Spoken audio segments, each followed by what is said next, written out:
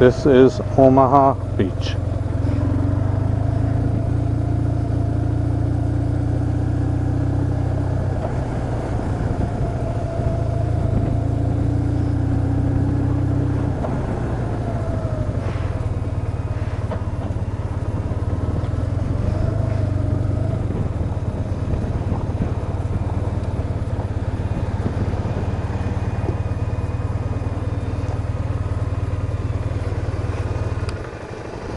That's the Omaha Beach Memorial over there. I'll go over and have a look.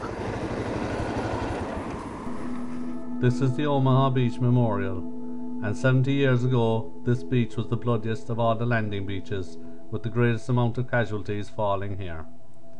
The Germans held the high ground, and the troops from the US 1st and 29th Divisions had a very long way to travel up the beach with little or no cover. Every one of them was a hero that day, and their sacrifice must never be forgotten.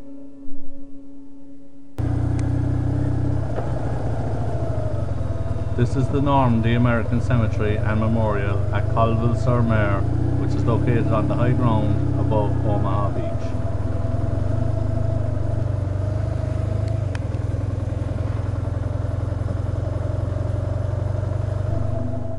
The memorial is this 22-foot high bronze statue which depicts the spirit of American youth rising from the waves. The memorial faces the graves and overlooks this reflecting boat.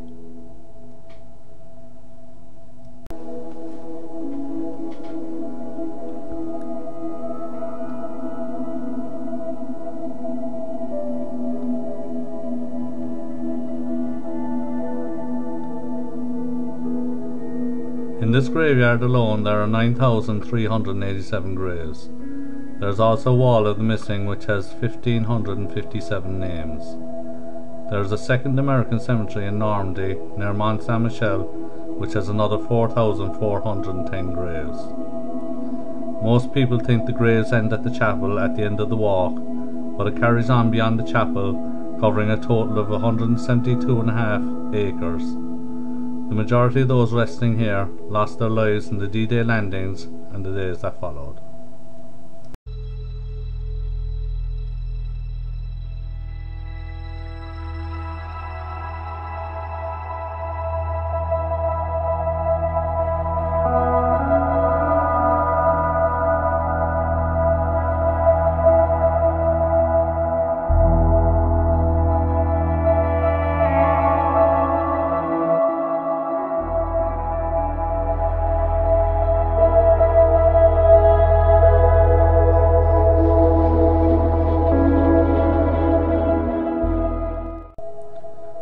There are 149 headstones with the Star of David for those of the Jewish faith who were lost in battle.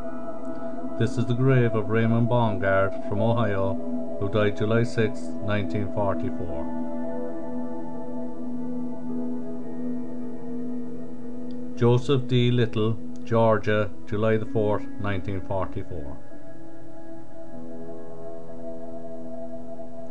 Lester J. Schuzela, California, July 16, 1944. Clarence O. Erickson, North Dakota, July 27, 1944. If you saw my last video, I told you about Frank Peregri, who received the Medal of Honor for his bravery at Grand Camp Maisie. 6 days later, he was killed in action and also rests here.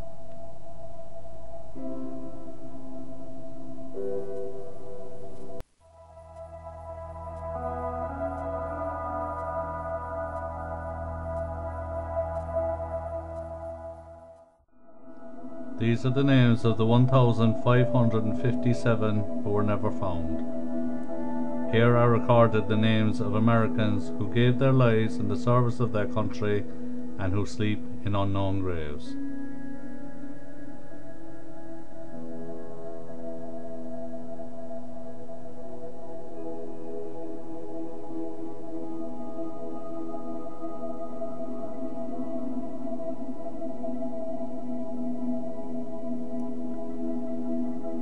This is the view from the cemetery of Omaha Beach, where so many of these men made the ultimate sacrifice.